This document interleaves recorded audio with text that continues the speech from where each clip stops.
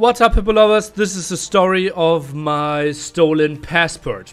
So, my girlfriend and I wanted to travel to the US, San Francisco, then rent a car and go down south towards LA. It's a bit more complicated than that, though. I've been there to the US like 4 times already, all between like 2013, 2019. Obviously Las Vegas only, poker shenanigans. And typically if you want to get a visa there, you just apply to an ESTA, right? It's really easy, an online form. But some way this form was a bit different this time. And it asked me, have you been to Pakistan, Saudi Arabia, I don't know, or North Korea since 2011? And since I was in North Korea in 2012, clicked yes. And the ESTA form even said, are you sure that you want to click yes here? And I was like, yeah, I don't want to lie, right? And therefore I clicked yes and instantly got rejected my ESTA visa. So thanks for nothing.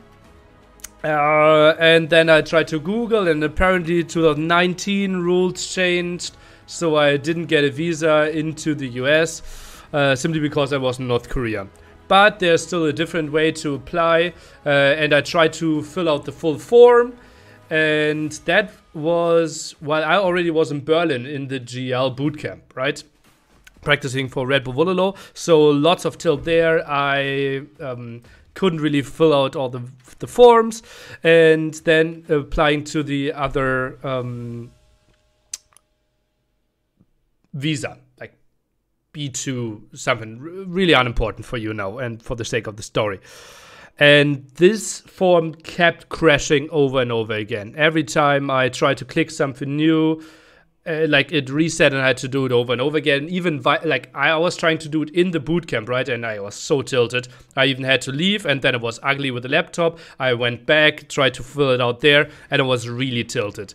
And in the end, I finished it. I had like contradicting information there in the sense like, what is my job? What was my job earlier? Rogan? And Yeah.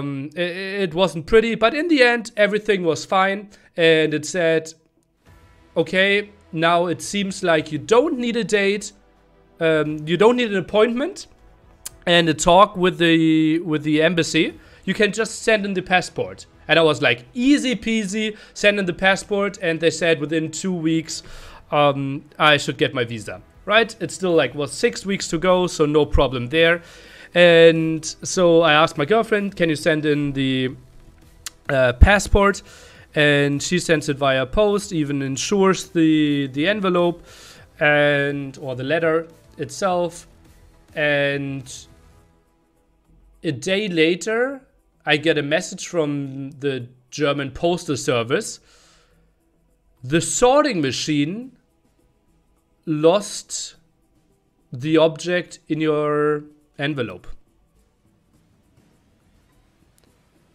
And I basically got an opened envelope without my passport.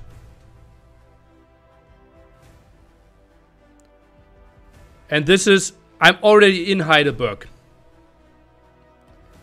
I tried to go to like a public place, Heidelberg, and trying to get a new passport, but they said till we get the passport and all the paperwork that we need to do, you're already back in Hamburg in a week. So me, I basically can't do anything for a week. I even considered on the off day Monday to travel to Hamburg, try to get an express passport and travel back to Heidelberg, which is like 6 hours train twice. I even looked it up and everything. It was super tilting. But then decided I needed some rest. And because I didn't want my casting to suffer too much.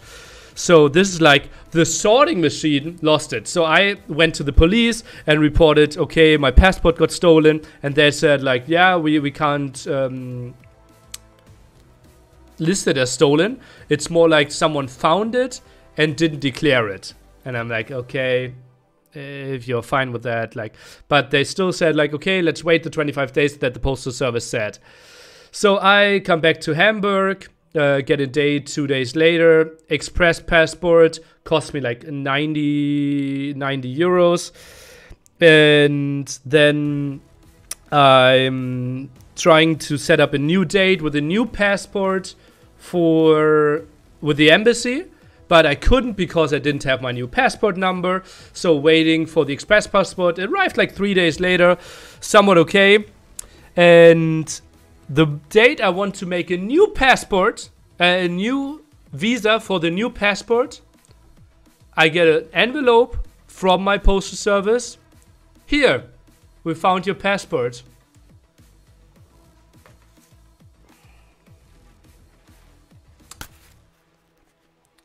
Yeah, so now I have one worthless passport and a second one.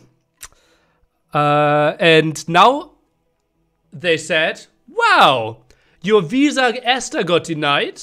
Now you try to send in your passport without meeting us. We won't allow you to get a visa for free. You need to be in Berlin and get interviewed. And I was like, okay, I will get interviewed. What's the next date you can offer? 28th of January. And this was early November, right? So, thank you for nothing. And then I somehow, with some calls, got an express date for the next day, 8:30 in Berlin. So I woke up 4 in the morning and got like an emergency visa appointment and get there with all the stuff that I printed out, my laptop, and I tried to show them, okay, where I'm going and such, and they're saying, yeah, this is US embassy, you're not allowed to get in there with your laptop and your phone. And I was like, I'm at the front of the embassy, like with the full backpack, woke up 4 a.m, I'm like completely tired, and they said, hey, yeah, you can't enter with this. And like, where am I supposed to put my backpack now? And they're like, go to the train station. A small like liquor shop will take it for you. So basically, I went to the liquor shop at the train station 8 in the morning. My appointment was at 8:30, and he was already prepared and said like, yeah, €5, and I will watch your backpack. I was like, okay, seems like that's my only option. Yeah, then I go to the interview, right? And obviously US interview guys are always like really strict. I had some of those before, even with ESTA and trying to travel there. And they're like, okay, like why have you been to North Korea? Who did you travel with? Who did you interact with? And apparently I gave all the right answers. Like only 5 days, tourism, with a friend, organized group, I never left the hotel, yada yada. And have been to the US 4 times, only traveling with my girlfriend, US citizen, no family, and no family in North Korea, no family in the US. And they were like, okay, what's your occupation? And I'm like, okay, I'm like organizing, casting, and playing computer game, so like esport involvement. And this guy's like, okay, what esport are you doing? And I'm like, it's called Age of Empires. And then the guy was like, oh, I used to play Age of Empires 2. That's the one where you use the CD, right? And I was like, yeah, we don't use the CD anymore, but yeah, that's the one. And he even takes a small post-it and writes down Age of Empires 2 and puts it in his own pocket and says, your visa just got approved. So, yeah, me happy going back to Hamburg, and so that's another train ride. And then they a day later said, okay, visa got approved, take it another day. So I took 1 day in Hamburg. Next day, waking up again, 5 a.m., taking the train to be there, train an hour delayed. So, and then the pickup location where you get your visa actually had an hour of lunch break in Germany. So I showed up after the lunch break, just walking there. I was like 5 minutes late, so 55 minutes of like randomly walking the city of Berlin. Yeah, and then I got my visa. So I'm traveling to the US. That's why you won't see me streaming for 2 weeks and YouTube content won't be a lot. But God, I think I lost half a year of my life with all the nerves that I lost there. And I was so convinced that our sorting machine lost your passport, and I get like it was. Do I still have it here? Yeah, it's like a completely fine. Like this is the opening of the envelope. It's completely. Like it was not destroyed at all. The letter is 100% fine. Yeah. But all solved now. So that was the story of my passport. Goodbye, Hippo lovers. Over on YouTube.